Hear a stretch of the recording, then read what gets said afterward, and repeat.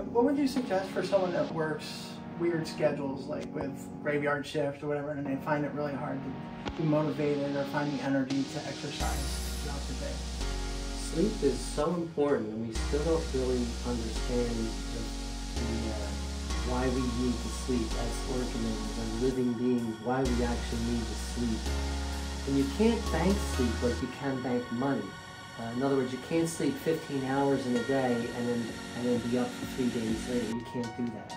Your body needs to rest. It's just a process that we have to do.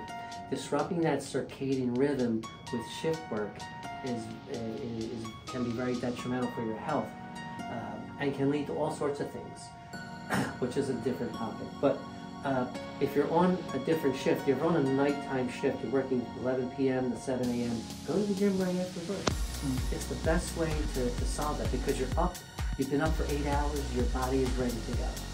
When you go home, you're probably not going to be motivated because you are generally tired. Your body naturally wants to sleep when it's dark out. Every cell in your body has a circadian rhythm. Fat cells have a circadian rhythm, muscle cells, brain, everything has a circadian rhythm. When you disrupt that, it can really make a difference in how we eat, how we feel, and how do you fix it to get back on a regular rhythm and sleep. Yeah. Okay. All right.